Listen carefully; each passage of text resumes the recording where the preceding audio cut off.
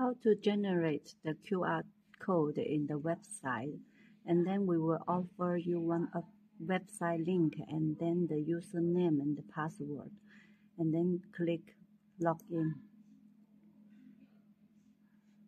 and then you will see this interface.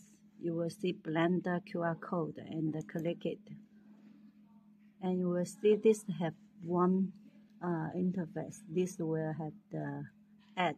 You click add, and here is the identifier.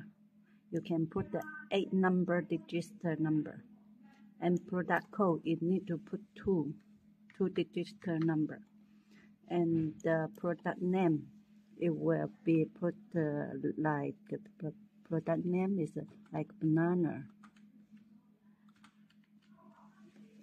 and the unit price you can put it as you set, and the water add you can add like 10 seconds or 20 seconds. 10 seconds is means 100 ml. If you set 20 seconds, will be 200 ml. Here is cleaning time. You can set 8 seconds or 10 is okay. And this the rotating speed.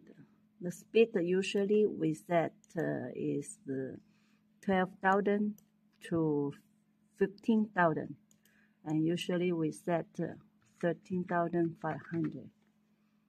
And then here is the stirring time. This means the blending time. Usually we set 40 or 45 or 50. And this Gem 1, Gem 2, and Gem 3 is the another option for put the milk or other gem. Then here is now we put 0 and save it. And you will see here have the new QR code is generate, and then you can download it. You will see the QR code here. That's all.